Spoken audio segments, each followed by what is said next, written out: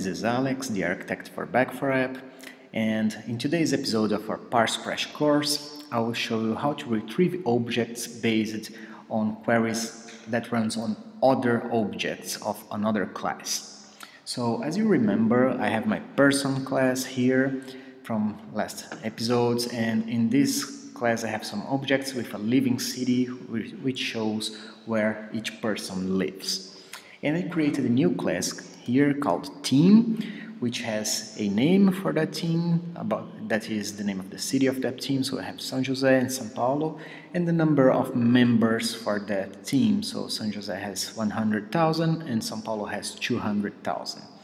So a good way to start, if I go back to my code, is to retrieve one of those teams only. So in order to do so, I'm gonna type let team equals parse.object.extend and my class name there, which is team.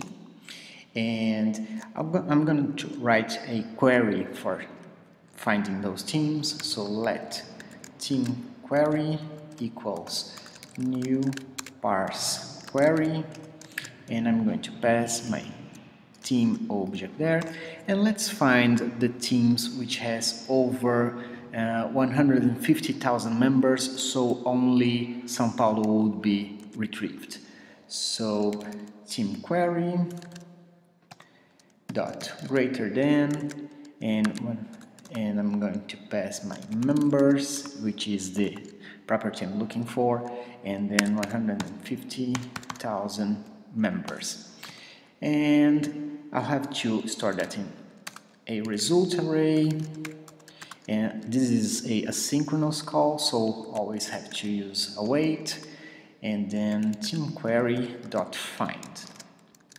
This should find all the teams which has over 150,000 members, and just for printing it, let's go through that array with a for loop. So let I equal 0, I smaller than result dot length, I plus plus,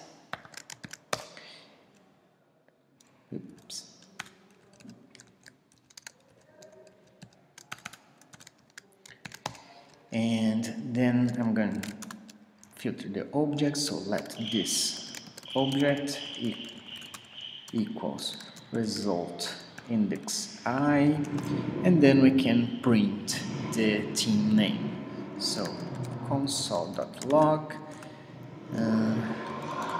this object dot get and the team name.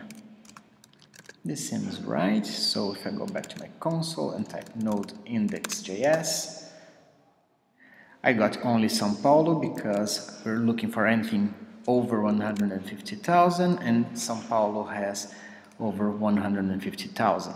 But I want to find the persons which have living city equals São Paulo that we found on this query. In order to do so, I'll have to go to my code and we will make some changes. So I'm querying for a person, so I have to write a query for that and a parse object for that. So let person equals parse.object.extend and then person, which is my class name. So let person query equals new parse.query, and I'm going to pass my person there. And I know the property in person is living city, and it matches the attribute name in team. So we're going to write like this: person query dot matches key in query, and then I'm going to pass the property in the person query, so living city, and I'm going to pass the parameter from the team, which is name.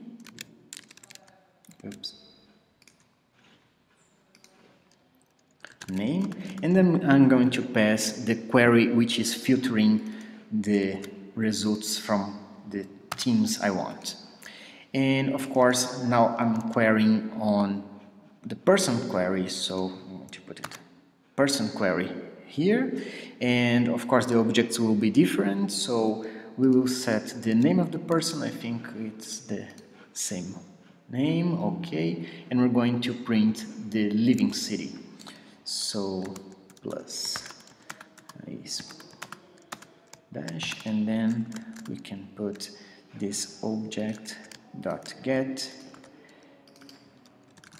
living city. What this will do is it will search for all the teams which has over 150,000 members. We know that is only São Paulo, and then it will query for a person where the living city matches the name of that query we just ran. And it will bring all those results and print, so it should print every single person which lives in São Paulo. If I go back to my terminal and type node index.js, so there you go. We have all the employees who live in São Paulo, which is the city name of the team we queried for first. This also works for does not matches,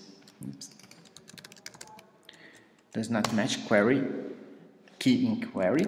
So in this case I'm negating this query, so it will bring me every single person which does not live in this city name São Paulo. So if I go back to my terminal and type node index.js, so I have everybody who lives in San Jose and Los Angeles but not in São Paulo. So this is a little bit more complicated query, but it will help you a lot to build your results faster and typing less code. I hope you enjoyed it, and I hope to see you on the next episode. So see you soon. Bye bye.